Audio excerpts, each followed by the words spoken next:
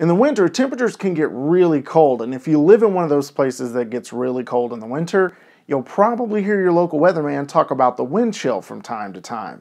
So what exactly does that mean? Well, the answer's coming up on Weather 101.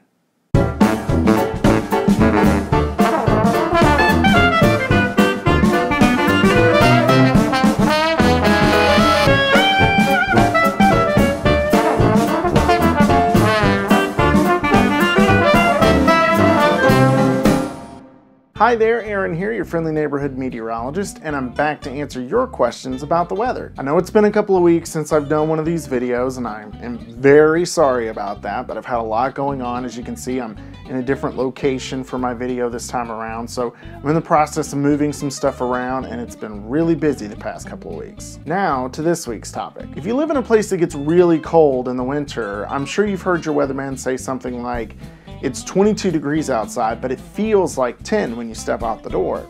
Well, what he's talking about there is called the wind chill. So this week, with much of the nation in the deep freeze, I thought I'd talk about exactly what the wind chill is. To put it simply, the wind chill is just the temperature that your body thinks it is when you step outside on cold, windy days. When it's really cold outside, your body has to work extra hard to keep you warm.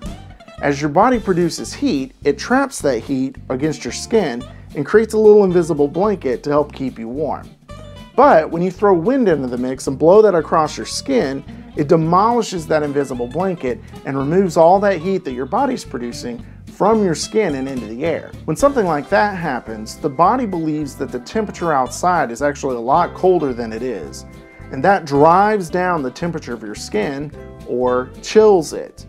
That's why we call it wind chill. So why is it important for you to pay attention to the wind chill? Well, the lower the wind chill is, the faster you can suffer some serious medical problems if you're caught outside unprepared. You can develop hypothermia, which means your body is too cold. You can get frostbite, which means your skin actually freezes and you can lose limbs to it too. In fact, at 0 degrees Fahrenheit for the outside temperature and just a 15-mile-an-hour wind, your skin can freeze in just 30 minutes. Some people have also been known to have heart attacks because they're working too hard when it's cold outside.